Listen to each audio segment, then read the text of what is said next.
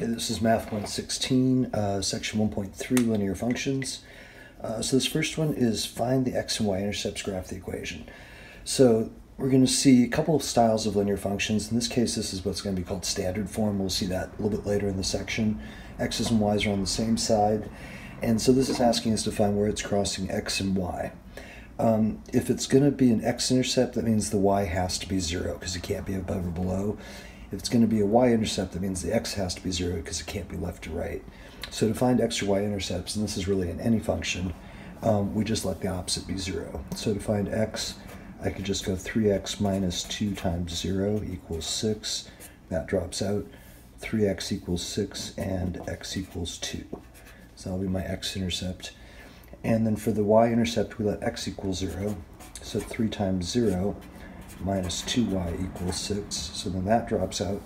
Divide over the negative 2 and get y as negative 3. And then once we have 2 points, we can use that to graph the line. So often when we're in standard form, x's and y's are on the same side, the intercepts are actually going to be a fairly easy way to get it graphed. Sometimes this number's terrible, but sometimes it works. So here when x is 2, y is 0. And here when x is 0, y is negative 3. So we get something that looks kind of like that. Okay, slope of a line. And hopefully you're remembering a little bit of this from either Math 98 or 94. Slope is our vertical change over our horizontal change, or also known as rise over run. And then we have this other definition. Remember, slope is m. And it's y2 minus y1, x2 minus x1 when we're given 2 points. And for the rise over run, here's just kind of a little picture of what it would look like. Run, again, is our horizontal change, and then rise is our vertical change. So if I'm given a picture, I definitely like the rise over run idea. If I'm given ordered pair, then I definitely like the formula version. So what we'll do is we'll just treat this as our x1, y1, and this one is our x2, y2. And I'm just going to plug them in here, and then that's going to let me get slope. So m equals y2 minus y1, so 5 minus 15 over x2 minus x1, so x2 is negative 9 minus 21. So 5 minus 15 would be negative 10, negative 9 minus another 21 will be negative 30. So double negatives, that makes positive, and I can reduce out a factor of 10. So that should be 1/3. Okay, so this next one, find the slope of the line. Oh, actually, these are the ones I'd have you guys try. So for this first one, we're finding the slope of the line through these points. I'm going to go ahead and do it the numerical version, and then I'm going to show the graphical version, just to kind of give you both pictures of it. So this would go y2, negative 7 minus 3, y1, and then x2 minus x1. So 2 minus... And that's what I wanted to show you right there, is that minus and minus, and people often make a little sign error there. So careful when you're subtracting a negative to get both signs down. And that becomes negative 10 over 3. So my slope should be negative 10/3. So then if I come over here and graph this, when x is negative 1, y is 3. And when x is 2, y is negative 7, 2, 4, 6, 7. And then I draw that. Try to make a straight line. I should find that the rise and the run are negative 10/3. So I'll do rise first. So that would be right here. If we count the boxes, we got 2, 4, 6, 8, 10. So that's 10, and it's negative because we're going down. And then looking here, this is 3. And so there's our rise over our run of negative 10/3. We could also go 3 this way and then negative 10 and get the exact same thing. So it doesn't matter which one you do first. So in this problem, I would probably just graph the points since I have to graph it and count, but just showing that we get the same thing either direction. And again, I'm going to show the more algebra-ish version, mostly because I want to point out what happens in terms of the slope when we try to find it for these special cases that are coming up. So this would be y2 minus y1, so negative 2 minus 3 over 4 minus 4. So something strange is happening, which is I'm getting this division by 0. And remember, division by 0 is undefined. and so the slope does not exist. So what would that look like if we graphed it? So we'd have x is 4, y is 3, and when x is 4, so you can see it's not a function, y is negative 2. So what that is a vertical line, and so the slope is undefined because it's infinite. This next one, and then when we look at these in terms of formulas, this is going to be x is always 4, so we'll see that a little bit later. But this is just saying no matter what, x stays 4. Here, m would be 3 minus 3 over 1 minus negative 2, or 0 over 3. Nothing divided by 3 is still nothing, so that one has a slope of 0. And that's going to be our other special case. So in this case, it's y equals 3, because y is always 3. So when x is negative 2, y is 3. When x is 1, y is 3. And so that's a horizontal line. So x equals vertical line, y equals horizontal line. And this one, undefined slope, this one's slope is 0. If you think of hiking, that has infinite slope, right? It's a cliff. And this has no slope, or m is 0. Okay, and then here's where we get sort of all of our definitions in one spot. So slope-intercept form, that's y equals mx plus b. M is our slope that we just looked at, and b is going to be where it crosses the y-axis, the y-intercept. Standard form, that was that first example with what we did at intercepts. So ax plus by equals c, no fractions in there. And then point slope form, this is actually the slope formula, just kind of relabeled and solved around. Let me write it a little bit bigger in case you can't see it. Y minus y1 equals mx minus x1. And what this is if we have a slope and a point, we can put them in here and then just clean it up, and then that gets us our equation of a line. So we use that a bit coming up also. For this first example, we're give the slope and the y-intercept for each of the following equations. Okay, so here the slope would be negative 5/3, because this is in y equals mx plus b. So slope is what's in front, and then b, the y-intercept, is on the end. So that'd be negative 1/2. And then to graph that, I would guess it will let you start at negative 1/2. And then we're just going to go, so negative 5/3. So that means I want to go right 3 boxes and then down 5. So there's 0, so that's 1, 2, 3, 4, 5. And that would be our graph. So we're just starting on the negative 1/2 because that's my intercept, and then going right 3 and down 5. Okay, so this next one, y equals negative 2. So that's the horizontal line we just saw. So that means no matter what, x is, y is always going to be negative 2. So our graph would look like this. Our slope on that, remember, is 0, and our y-intercept is going to be negative 2. For 8, that's x is 5, so it means x is always 5 no matter what y is. So that's our vertical line.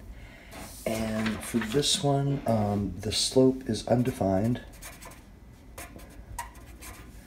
And then the y-intercept doesn't exist because this is never going to cross the y-axis, so D and E.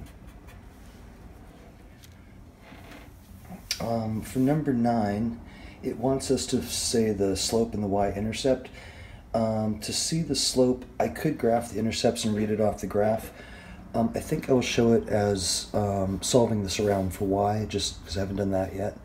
So if I bring this 5x over, I'll have 7y equals negative 5x plus 35. And then I can divide the 7 everywhere.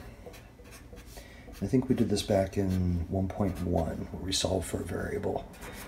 So this would be an example of doing that. And then 35 divided by 7 would be 5. So I was in slope-intercept, I was in standard form, and now I'm in slope-intercept. So it looks like my slope is negative 7/5, 5/7, sorry, and my b is 5. So coming up here, when x is 0, y is 5, so 1, 2, 3, 4, 5. And then we're going to, the rise is going to be 5, negative, and the run is going to be 7. And you could also just do, for graphing, I think it's actually easier, and I would check myself to make sure I didn't do something dumb here, but when x is 0, y is 5, and when y is 0, 5x equals 35, so this is 7. So to me that's easier than using the slope. For number 10, we're given, write the equation of the line that passes through this point containing that slope. So this is where we're going to use that formula from the last page, which was y minus y1 equals m x minus x1. That was that point slope form. So now we're given a slope and a point. We're going to toss them in here and get the equation. So y, this is going to be like my x1 and y1, minus 5 equals m, negative 1/4, and then x minus negative 2. So y minus 5 equals negative 1/4, x minus minus makes plus 2, and I'll distribute that over. 1/4 x, and then distributing to the 2, I get negative 1/2 when I reduce. And then I'm going to add this 5 over. So I'm just going to go plus 5 since I'm just about out of room, plus 5. And then we'll do a 2 over 2 there to get a common denominator. So this will be y equals negative 1/4 x. And then negative 1/2 plus 10/2 is going to be plus 9/2. So that would be my equation of the line. I'm not super stoked about graphing from that fraction if I don't have to. And here I'm given this nice point. So I would just come up here and go x is negative 2, y is 5, and then my slope is negative 1/4, so I'm going to drop 1 and run 4. So to me that's easier than trying to graph off of the fractional point. But you can do either. Okay, number 11, I'd have you guys try. So this time we're given 2 points and asked to find the equation of the line. So we'll do our slope formula to get slope, and then that will make it just like the last problem. So y2 minus y1 is going to be 2 minus 5. x2 minus x1 is going to be 4 minus negative 2. So 2 minus 5 makes a negative 3 over minus and minus makes plus, so that's 6. And then simplifying, I get 1/2 negative. So now I have a slope and a point, and I can just use that formula that I used in the last question, which is a point slope formula. And so I'm going to use one without the negative sign just because it looks easier. So y minus 2 equals m is negative 1/2, and then x minus 4. And I'll run that 1/2 through. Negative and negative makes positive, and 4 divided by 2 would make 2. So a little nicer numbers than the last one. And then add the 2 over. And then y equals negative 1/2 x plus 4. Okay, next topic is parallel and perpendicular slopes. So if two lines are parallel, their slopes are the same. That makes sense, right? Because they kind of have to track forever, so they're going to go over and up at the same rate. Two lines are perpendicular if their slopes are reciprocals with opposite signs, which is, I guess, a way of saying it. The math definition doesn't make a ton of sense. If you multiply them together, you get -1. But the reciprocals with opposite signs just means they're going to be flipped over, and one's going to be positive, one's going to be negative. So what we'll do is we'll solve each of these two equations, find their slopes, and then use these definitions to determine if it happens to be either of those. So for this first one, we'll do 5x, we'll go 6y, and then we subtract the 5x over, plus 30, and I'll divide everything by 6. So this one in slope-intercept is y equals negative 5, 6x plus 5. And then we'll do the same thing with this one. I'm going to subtract the 6x over and get negative 5y equals negative 6x plus 30, and then divide the negative 5 everywhere.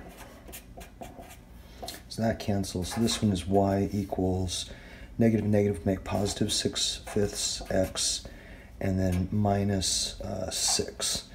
So they definitely don't have the same slope, so they are not parallel.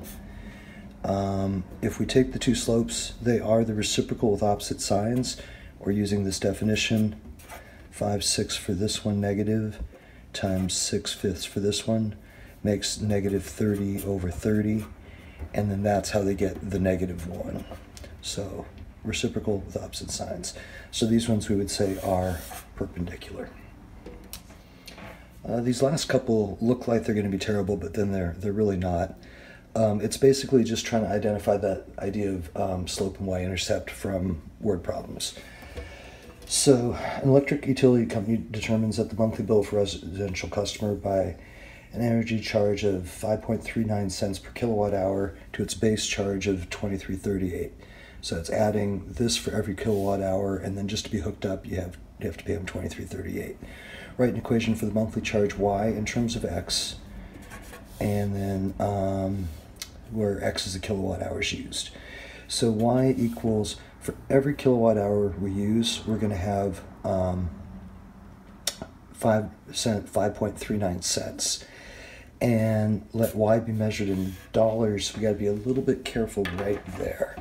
And that's because this is cents. So if it's basically 5 and a little bit of, a third of a cent, in decimal, that's going to be 0.15, so that would be 5 cents in terms of dollars, 3.9. So we have to get this in terms of dollars. Since we're going to add dollars to it, we want y to be in terms of dollars. So 5 cents for every kilowatt hour used, and then plus that base charge of 23.38. So if we use no energy whatsoever, we still have to pay them the 23. And then for every hour we use thereafter, we're paying them 5 cents. Number 14, it's been estimated that a certain stream can support 65,000 fish if it's pollution-free. It has further been estimated that for each ton of pollutants in the stream, 1,200 fish can be supported. Assume the relationship is linear. Write an equation that gives the population of fish P in terms of pollutants X. So we got P equals, so this is our, if there's no pollution in there, we got 65,000 fish. But then for every ton of pollutants, we're going to have this many fewer fish that can be supported. So 1,200 times X. We could write it the other way too. This one just sort of feels more like it should go that order. So this is our total fish minus 1,200 for each ton of pollutants, and that would give us our new population.